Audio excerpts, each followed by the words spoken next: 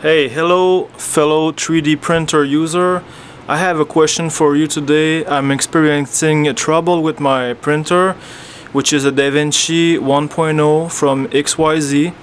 It's probably a 2016. I bought it used online, and the guy that I bought it from has made the swap from the original firmware to repetier host.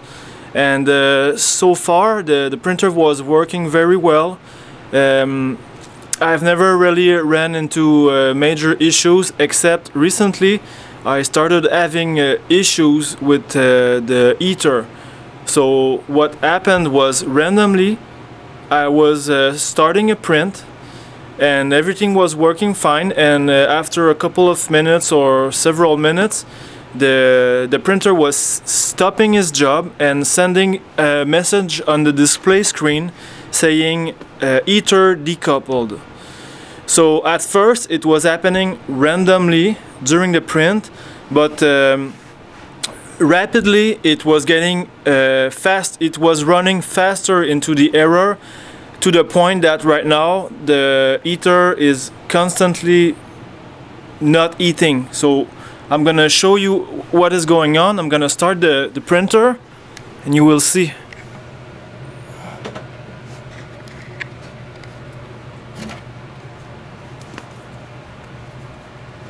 Let me just add the light.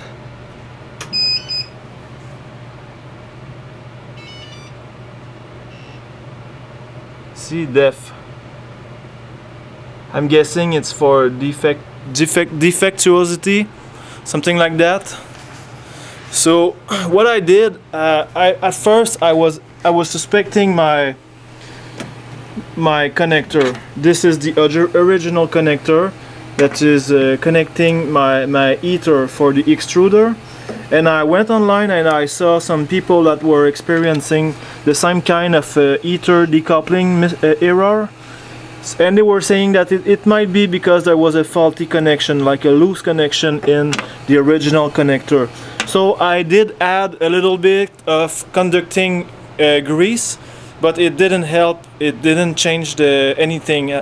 So I did like another type of connection with those quick connectors.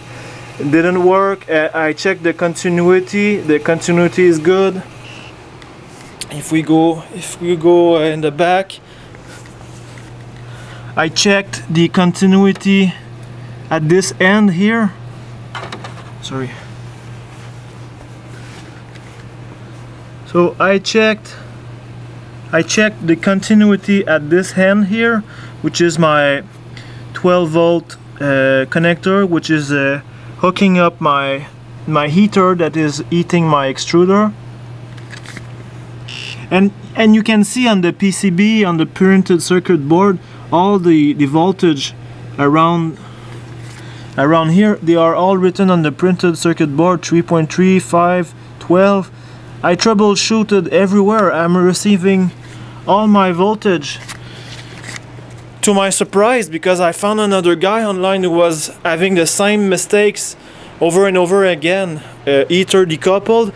And he wasn't receiving 12 volt at the input for his connector that is feeding for the extruder. So I need help. I don't know what to do. So if you have ever experienced this kind of problem, please let me know what to do. Give me some tips. I'm very thankful for all your help that you can provide me. Okay, thank you.